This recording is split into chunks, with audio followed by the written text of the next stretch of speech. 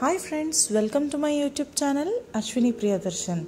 Today's recipe is a dessert recipe which we are making with Chikoo fruit. It's Chikoo Halwa. Let's see the process. For this, in a pan, I'm dry roasting 2 spoons of peanuts.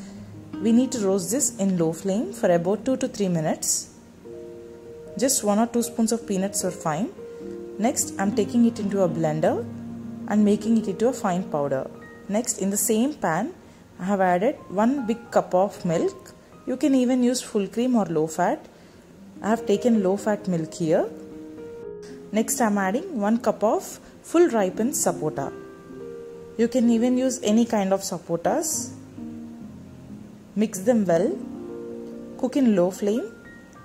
Try to mash all the sapotas very well. They cook so fast usually. For me, it has taken around 5 to 6 minutes. Now I have added 1 small cardamom piece. Just 1 cardamom is fine. If you like more cardamom flavor, you can add more cardamom pieces. Now I am adding roasted peanut powder. Here we are adding peanut powder to the halwa. It gives a very good texture and adds a very nice taste as well. Though it's a different thing to adding peanut powder in sweets, but it is really good. You can give it a try.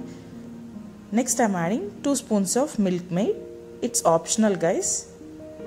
As I like the flavor and the texture which it gives, a kind of creamy texture, hence I am adding 2 spoons of milk maid or condensed milk. Mix in low flame for about 2 minutes. Now when it's boiling, I am adding half cup of sugar.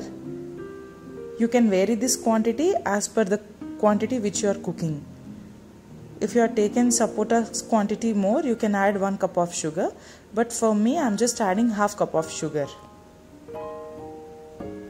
Now we have to cook this for another 5 to 6 minutes in medium or low flame. Once it changes color, I am adding roasted dry fruits. I have roasted these dry fruits in ghee. I have taken cashews, almonds and kismis, both black and brown colors. Now cook for another 2 minutes. That's it. This is the desired consistency which we are looking for. If you want it more thick, you can cook for another 2 to 3 minutes. So that's it, guys. This is an easy and different recipe. Must try recipe, I must say. And it doesn't even take so much of your time. If you like this video, press the like button. Do share your feedbacks in the comment section and don't forget to subscribe to my channel.